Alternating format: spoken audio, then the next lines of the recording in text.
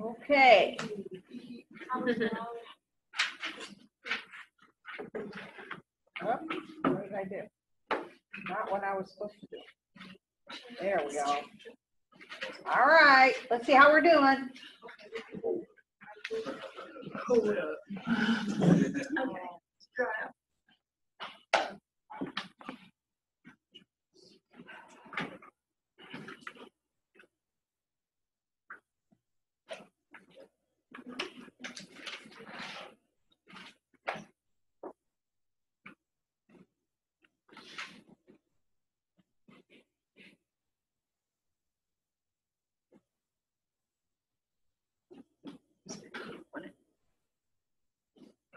Up to 2.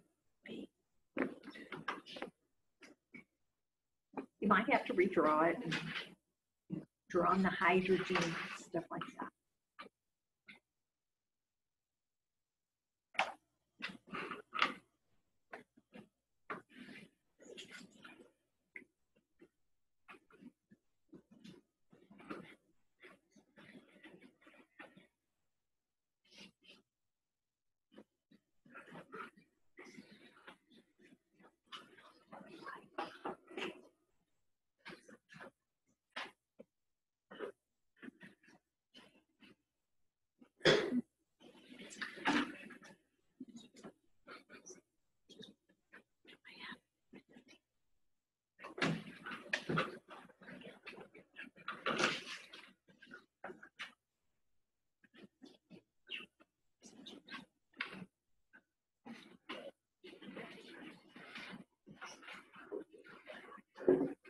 All right, ready? Wow, that about covers it. Okay, I'm going to take the pen and I'm going to draw in all the hydrogens. So let's make sure that we agree where the hydrogens are, right? All right, so I use red. I'm going to get skinnier. Okay, so this carbon has 3 hydrogens, right? This carbon has 3 hydrogens, right? What about this carbon? This one. This one. 0. Nobody thought there was 1, did they? Okay, good job.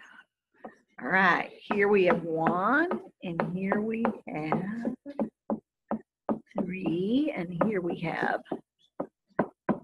3. Remember that in order to be considered the same kind, your environment has to be totally the same, okay? So, can you find me one kind? Those at the end. Which end? Are they all the same? All 4 of those methyls? Okay, okay. These 2 are one kind, and these 2 are another kind. They're not the same because this one is 3 carbons away from a carbonyl, and this one's by an O. In order to be identical, you have to be exact. Okay, so that's 1, 2. Okay, what else we got? The 2 connected to this one? 3. Okay, what about those 2 little bitty H's all by their lonesomes? That's 2 more. 4 and 5. Okay. You see why the 2 methyls are the same? On each of those 2 carbons, you can rotate around. They're going to be the same. Okay. It's just kind of like naming kind of works to help you figure that out too. Okay. Shielding. Okay, so the concept of shielding in NMR is you have an external magnetic field that is affecting the motion of electrons within the molecules. We talked about how the protons are flipping, okay? But there's other things in the molecule besides the protons, and those are the electrons. The electrons are also going to be affected by the magnetic field, and they are going to move, and they are going to induce their own magnetic field that's going to affect the protons. Okay, we're not going to specifically look at that electron's magnetic field, but they're going to affect our protons. The direction of the induced magnetic field is opposite to that of the applied magnetic field. So you have to overcome it. It is going to be like, shielding is like putting a shield between the protons and the magnetic field. In order for this proton to get enough energy to flip, it has to overcome that shield that's in the way of those electrons. Okay? There are things that are going to affect where those that shield is in the molecule. Maybe. There we go. Okay? The effective field that the nuclei actually sense through the surrounding electronic environment is somewhat smaller than the applied field. Protons in electron-dense environments sense a smaller effective magnetic field and require a lower frequency to flip because the delta E is smaller. Okay.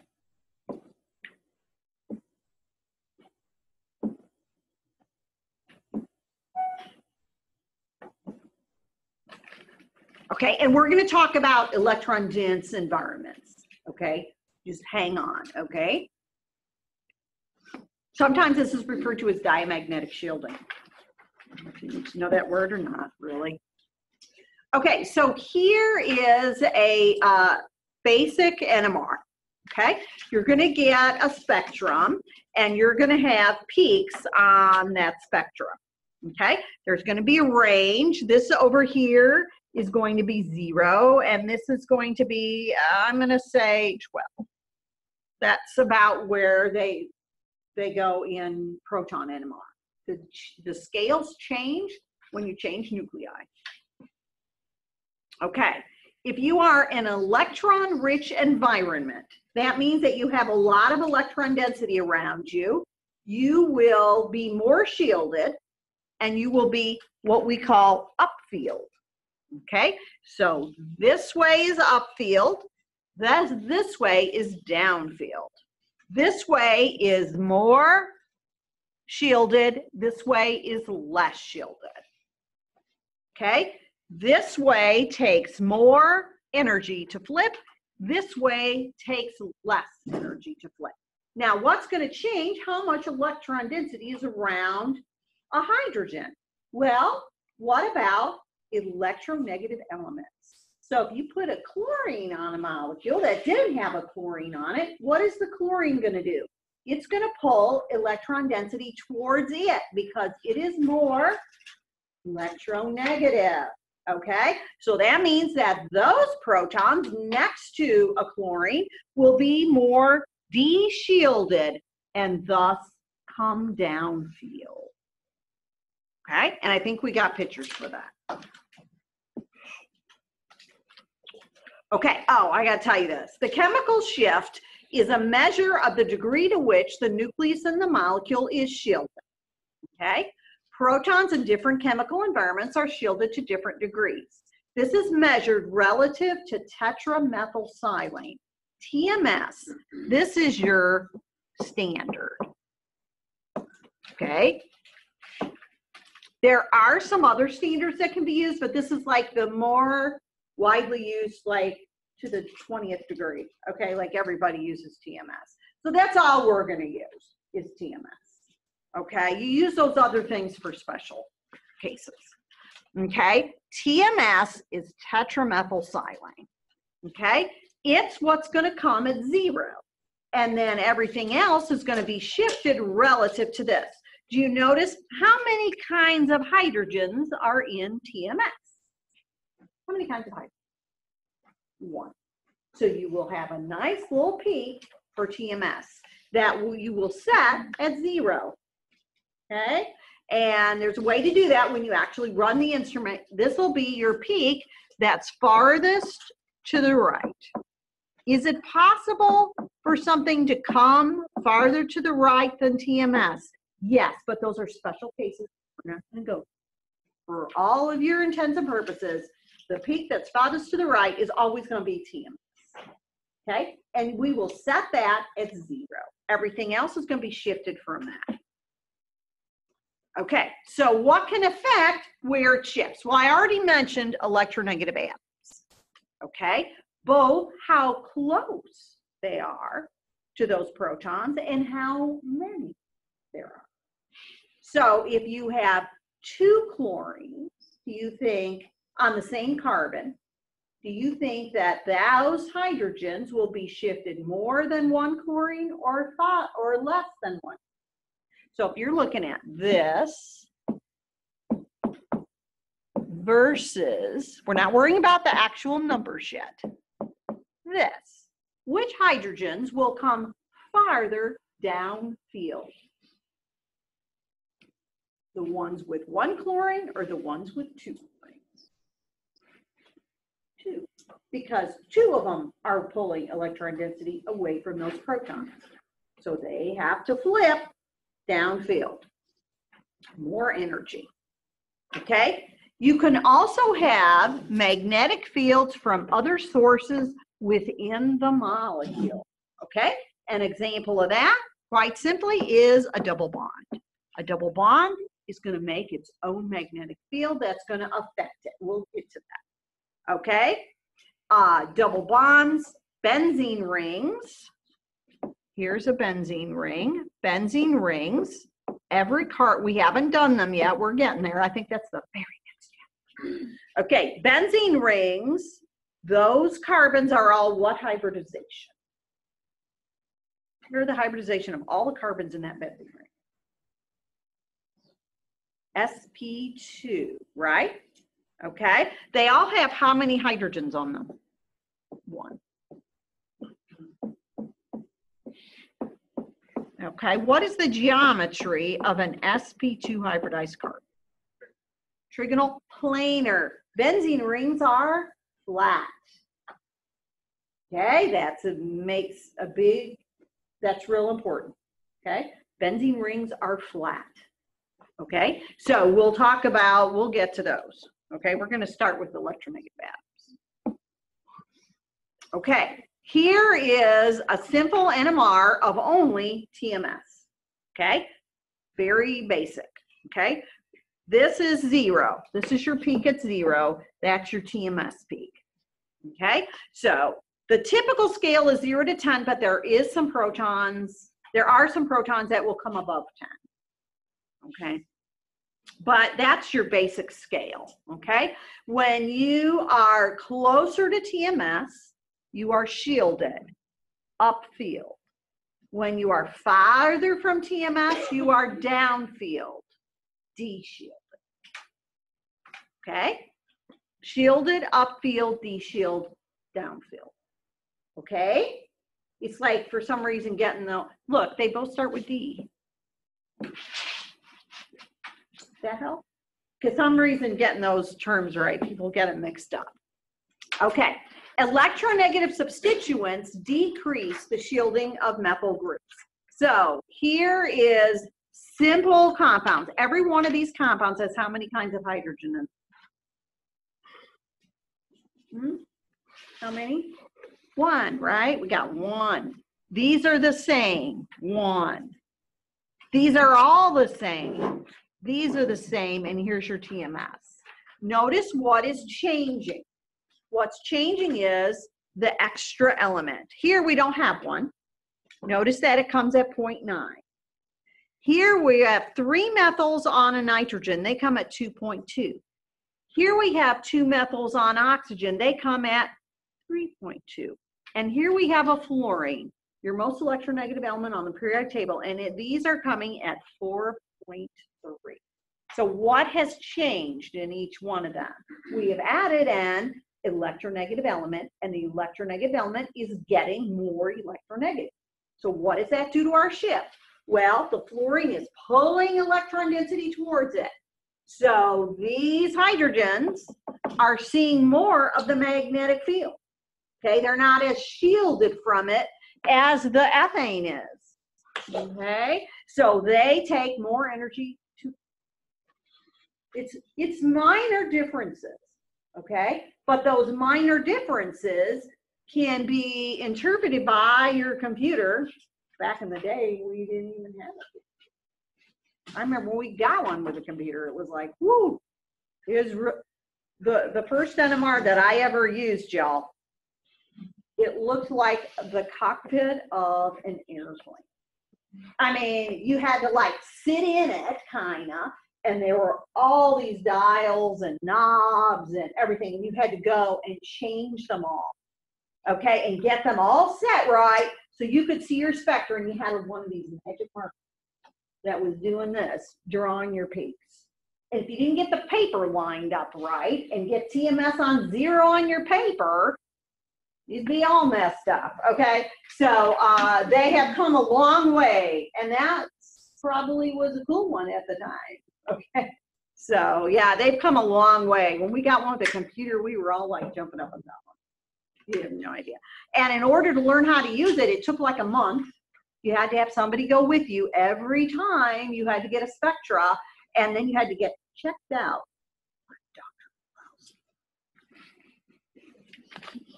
But he wrote you a really cool deal when you got checked out that you were cleared to use the NMR. It was cute. But man, everybody was scared of it. Scared to death of it. Okay, so look at that compound. That compound has 2 types of protons. Do you agree? What are the 2 types? Right, these are 1 and this is 1. Okay. This is where they come.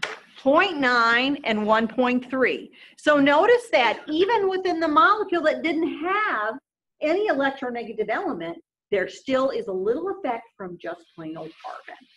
Okay, so this guy is a little farther down. Now those are pretty close together, but you know, if you work your NMR right, you can see both of them.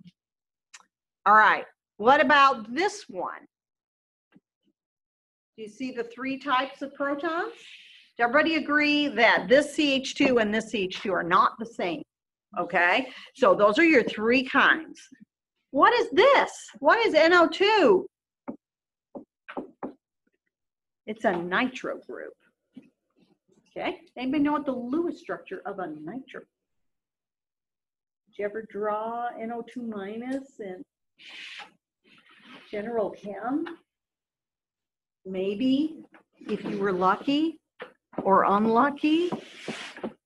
Okay, here's what a nitro group looks like. I'm going to do an R. I'm just going to draw it for you. We're not going to belabor it. Look at what you got in there. You got a plus on the N and a minus on the O. Notice the overall charge is still 0. Okay? All right. So which one of these protons do you think will be the farthest downfield? Which one? All right, here, I'll label them A, B, C. So who's farthest downfield? A. Which one you think will be the next farthest? B. And who's going to be the most upfield? C. The effect drops off as expected, okay? Okay, and here's the numbers. 4.3, 2.0, and 1.0. Notice that this is almost the same as this. So like 2 carbons away, when you get to the 3rd carbon, it's pretty much the effect is gone. Okay? Makes sense? So far, so good? Okay, those are your shifts. Okay, notice how the effect quickly falls off as the protons become farther removed from the electronegative atom or atoms. Okay? And that holds for any of them. All right. Now, here are 4 compounds. I want you to put them in order of increasing shielding, okay? Increasing shielding of the protons in an NMR.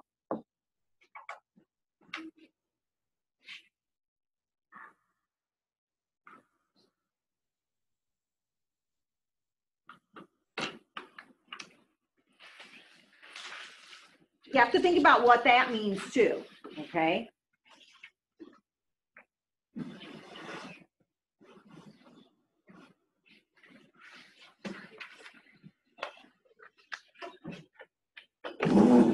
mind when you're studying questions for the test that you need to think about what the terms mean. Yes. Okay, don't just jump. Take your time.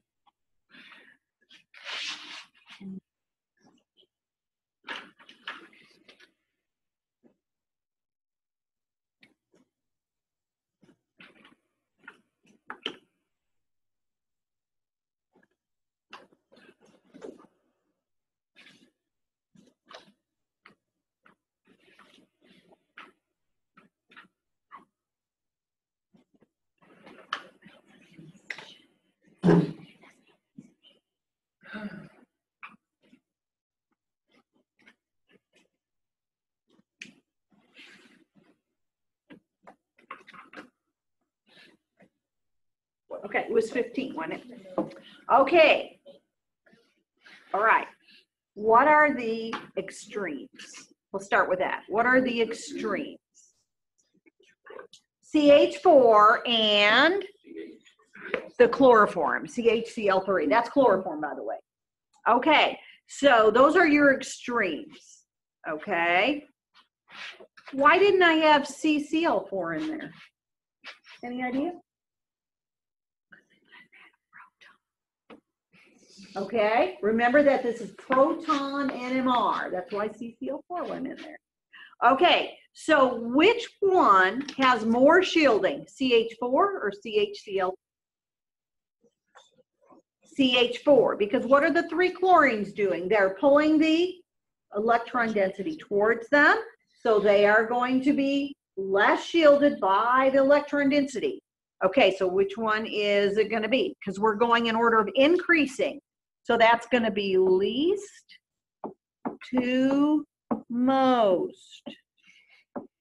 Okay, so does everybody agree with 3, 2, 1, 0 for chlorine?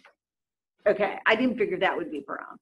So you could have gone through here and started cutting out the ones that didn't make sense and get it narrowed down to A or C. Right? Okay. Trying to give you a little tactic there. Okay, the effect is totally cumulative. Notice that when you have one chlorine on there, the shift is 3.1. Look at 2, 5.3. Look at 3, 7.3. Remember, our scale only went to like 10. Okay, more halogens, larger shift. And of course, these are the only protons that we're looking at. They're the only ones in the mole. Okay. Okay, which proton in the molecule below do you think will be the furthest downfield in the proton NMR? What do you think?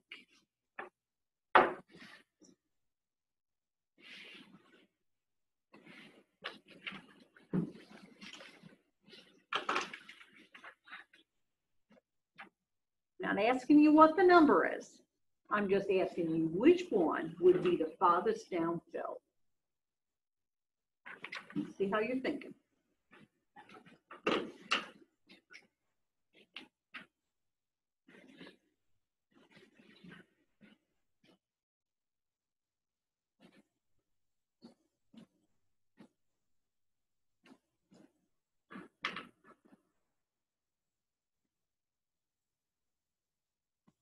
And you know that there's 5 kinds, right? Get it that?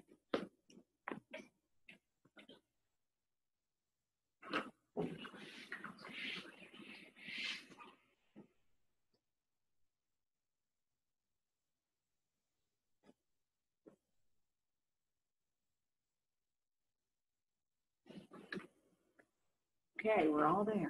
You ready? See what you did. Okay, furthest downfield is to the left or the right? Left. Furthest downfield is this way. Okay, who's going to be shifted the farthest? What do you think? How did you decide? What do you look for? Things that shift it. What shifts it? Electronegative element. We got that one. What else we got? We got one of these. Okay. It's D. because D has how many things affecting its shift? 2, okay? I'm not worried about the number yet, okay? We're just figuring out which is which. A lot of times you can figure out a structure without knowing much of the numbers, okay? Just looking at where they are, who's farther down field. Okay, diamagnetic anisotropy. That's a fancy term for different magnetic fields within the molecule, okay? Pi electrons are free to move in response to a magnetic field, whereas sigma electrons are not so free to move. Okay, they're there, but they don't get to move like the pi ones do.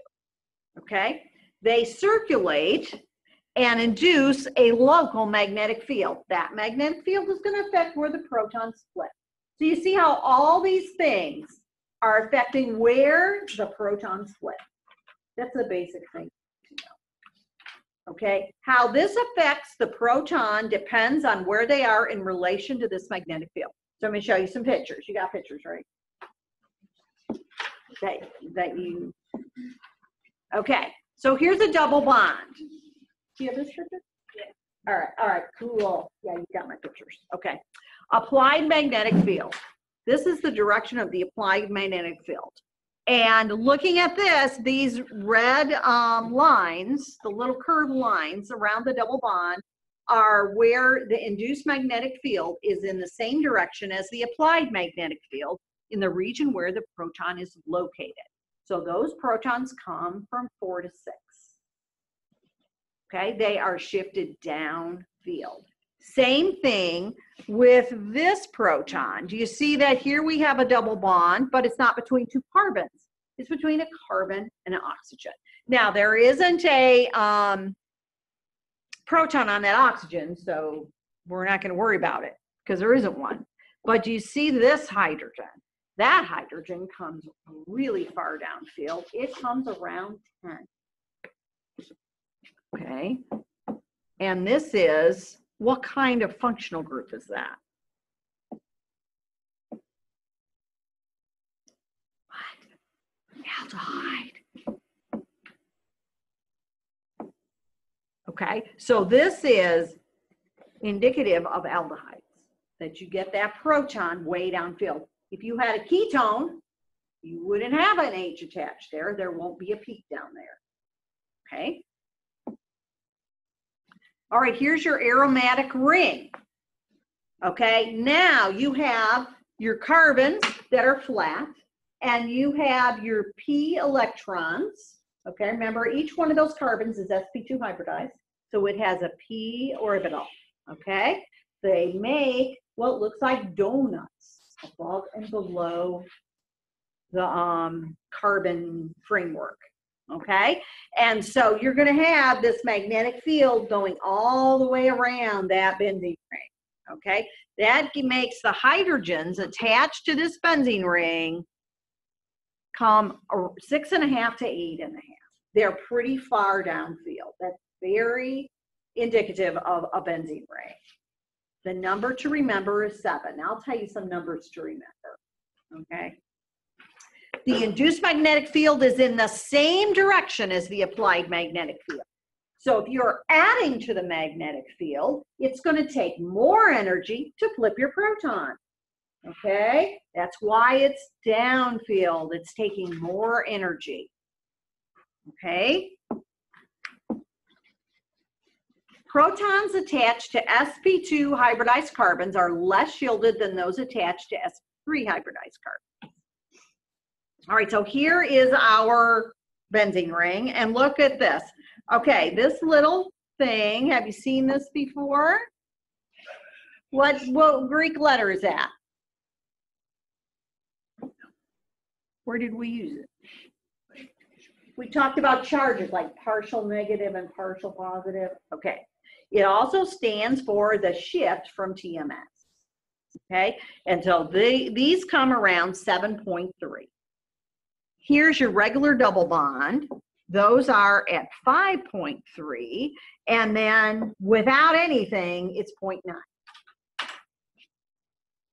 Okay, those are more shielded, these are less shielded, these take more energy.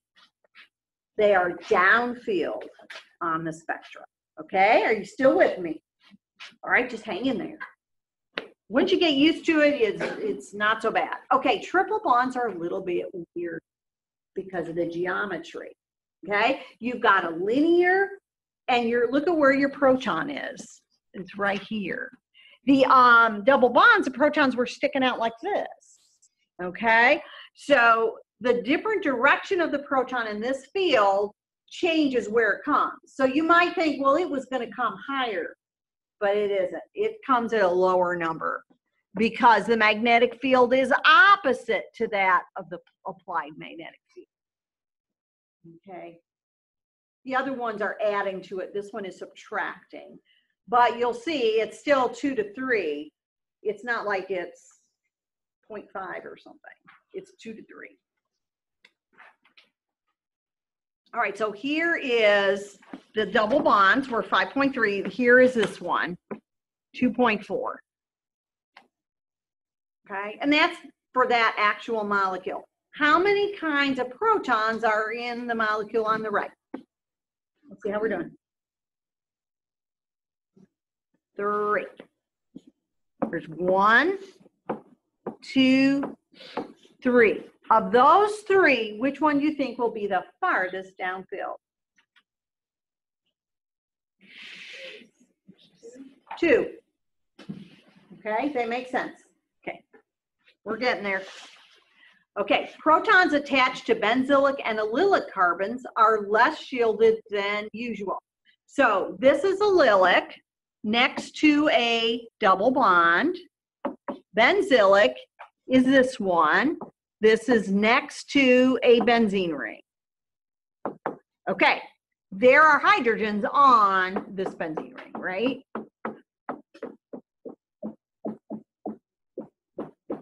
There's 5 of them, okay? Those are farther downfield. This one comes around 2.6. And notice again, the effect starts to drop off. Okay, it's still shifted a little more from that one that's around 1, but not near as much as the other ones. Okay, this one is like a normal methyl. It's at 0.8. This guy is 1.5. He's downfield a little bit. Okay, he's not as far downfield as this guy because he is 1 carbon away from the double bond. Okay. Okay, protons attached to, oh, this is the aldehyde thing, are very de-shielded. So this guy is about 9.7, so around 10. Okay, notice that this guy is next to the carbonyl. He's at 2.4, and then these are at 1.1. Again, the effect drops off quickly. Okay, generally speaking, you're going to be able to tell things that are directly attached and 1 away. Then it kind of drops off. Okay, maybe we'll go to the next one. Okay, here is what a typical NMR used to look like when you had to use the marker and you had to get paper that was graph paper like. Okay, and you had to get a special paper that was made for your instrument. Now what's going to happen is you're going to print it on just a plain old piece of white paper off of the computer. Okay, it's going to look like this except you won't have the grid behind it. Okay, and when you get your spectra, you will be able to get exactly what the numbers are. Okay, because like I'm going to ask you, what is this number for that compound? Well, here's 7, here's 8, there's 1, 2, 3, 4, 5, 6, 7, 8, 9, 10 in between. So what do you think that is? You have to guesstimate in between the lines, okay? So it's going to be 7.3, what do you think? I'd go with 6. How about that?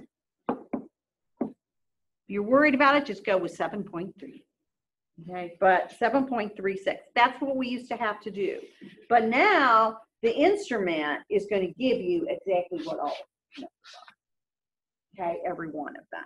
Okay, this is TMS, which should be set at 0. It's a little off. Okay, when I look at that, I want, oh, put it in the book, and it's off a little bit. It makes you mad when you see what they put in books sometimes. All right, so look at what this is. This is an important NMR to see because we use, I can't write over here. All right, I guess I'm writing on this. This for our solvent. What is the D? Do you remember what the D is? Deuterium. And what's different about it and a proton? It has 1 proton and 1 neutron. It is 2. Remember that NMRs detect odd mass numbers. So we use what we refer to as deuterochloroform for our solvents. Okay. Do we buy 100% deuterochloroform? No. Because it's expensive. But we can get 99.8% D at a pretty good price. Okay? We also buy it spiked with TMS. So we let somebody else put the TMS in there and get the proportions right instead of having to do it ourselves. Okay? TMS is a very volatile compound. If you left it out on the bench, it would evaporate pretty quickly. Okay, so you're going to have to make sure you put your caps on your bottles, caps on your tubes, pretty much right away. Okay, now it's 99.8% D. What is the other 0.2%? What do you think it is? If it's not D, it's H. Okay, it's going to be this. Okay, and what will happen is you're going to see it in your NMR. So you need to remember that 7.3, 7.4, a little peak right there is from your chloroform. It is not from your, okay? So you'll have to remember that when you get your spectrum. You're going to know everything. So by the time you go there, he's just going to ask you questions. You're just going to whip them out, the answers, and get your spectra. Getting the spectra is the harder part. Okay, here are some chemical shift values, okay? Now, don't go too crazy with this. I don't want you to be like hyper, like, oh my gosh, a CH3 is 0.85, a CH2 is 1.2, and try to memorize all the numbers because it will drive you crazy, okay? Because as soon as the environment in the molecule changes, the shift values change too. So what you want to know is like region. Stuff around 1 is your regular saturated hydrogen, regular carbon.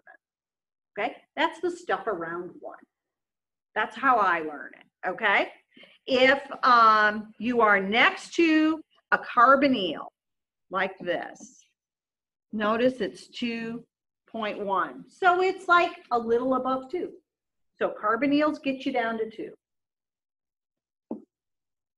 Okay, if you're next to a benzene ring, it gets you down around 2. Are you going to have trouble showing those apart? No, you won't.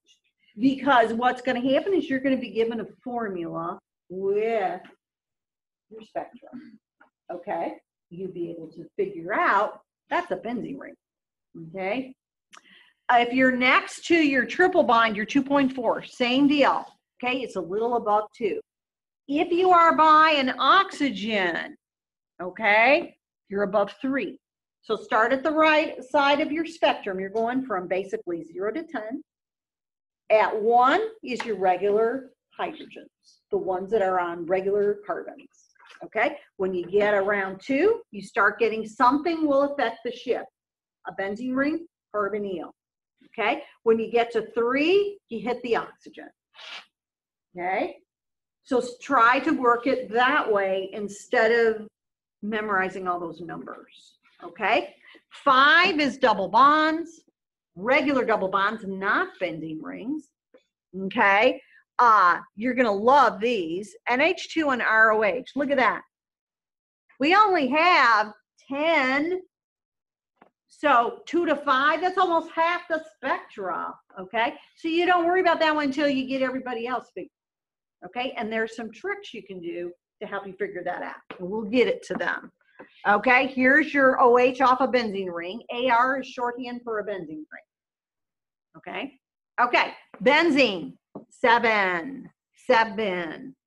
Okay, aldehyde, around 10. It says 9 to 10. Usually it's really close to 10.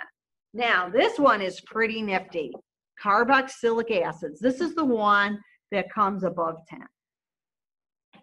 Okay, it's affected by oxygen and the carbonyl, and that pulls it way down.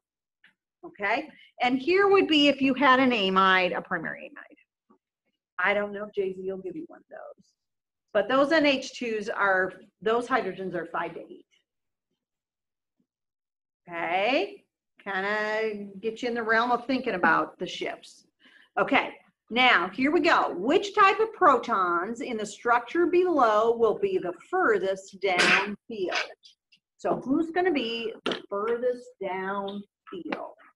I'm not asking you what the number is. I just want to know what the furthest down.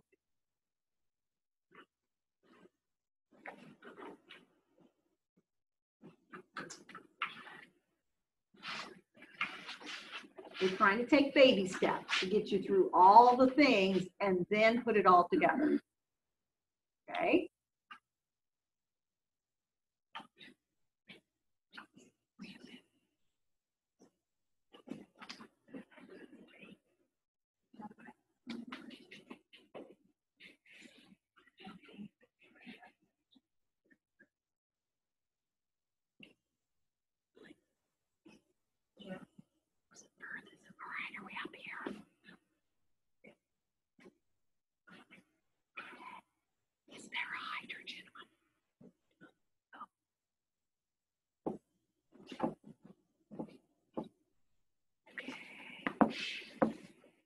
There's no hydrogens on there.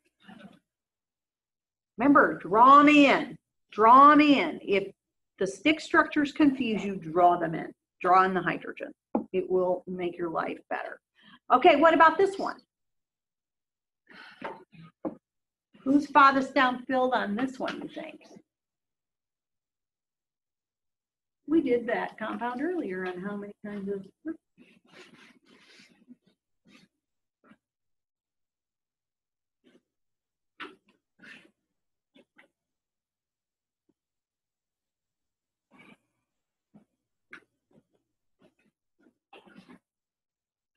The farthest downfield.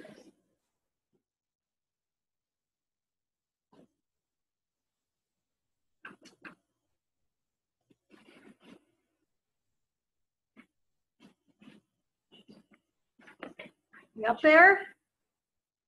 Nobody picked D. Okay, why is it C and not E? All right, this hydrogen here is affected by the carbonyl and the bromine. Whoa. Okay. All right, what about this one? Only 4 choices. Should I put E up by the hydrogen? You know there's...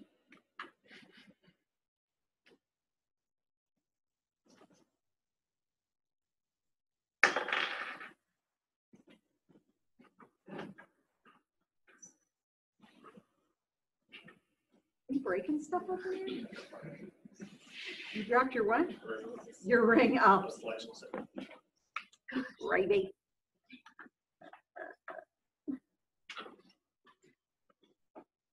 All right. Make a choice. All right, how we doing? Yes, it's D. Don't forget those aldehydes want to come around 10.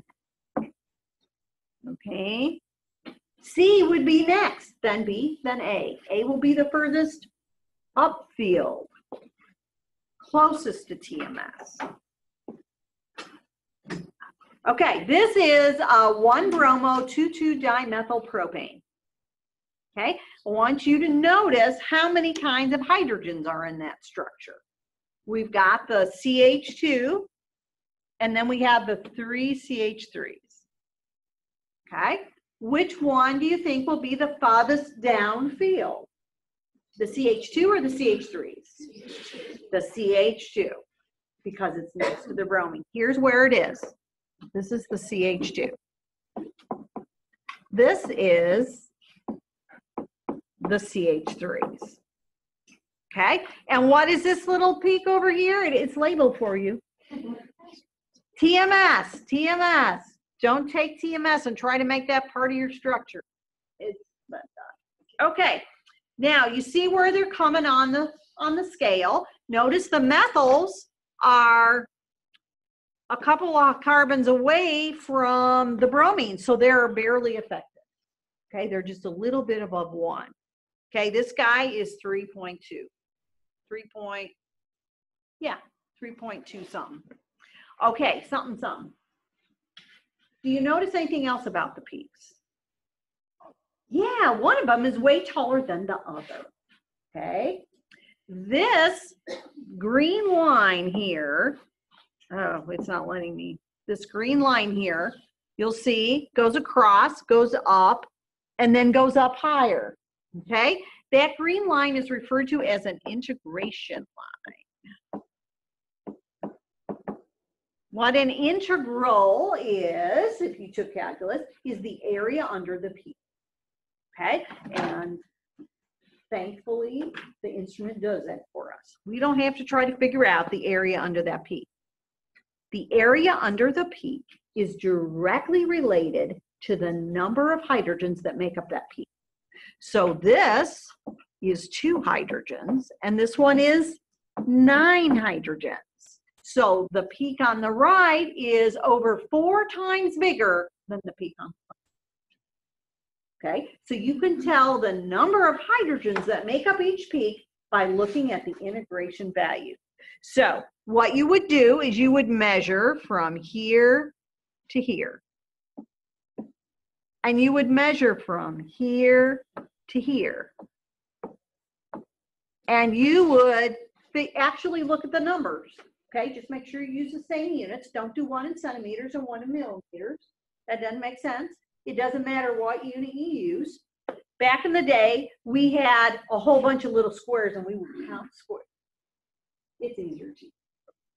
We learned that the hard way after going batty counting the squares. Okay, how many kinds of hydrogens are in this molecule?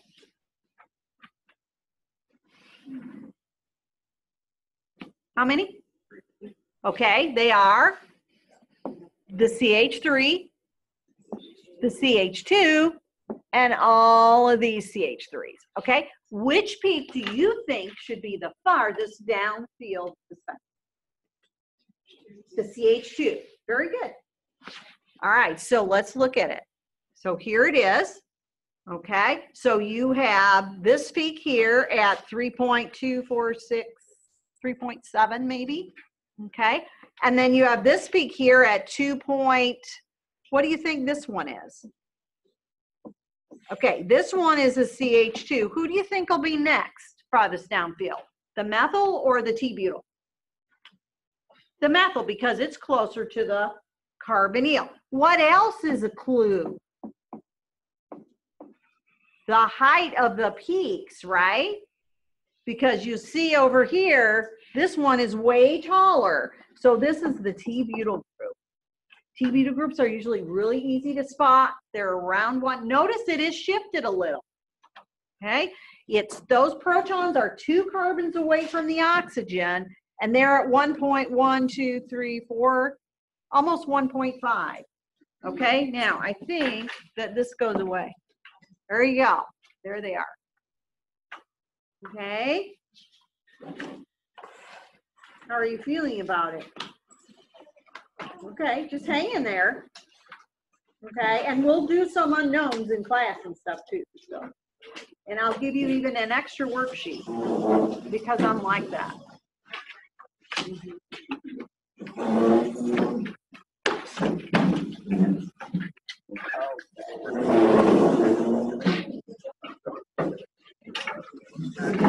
did not like me.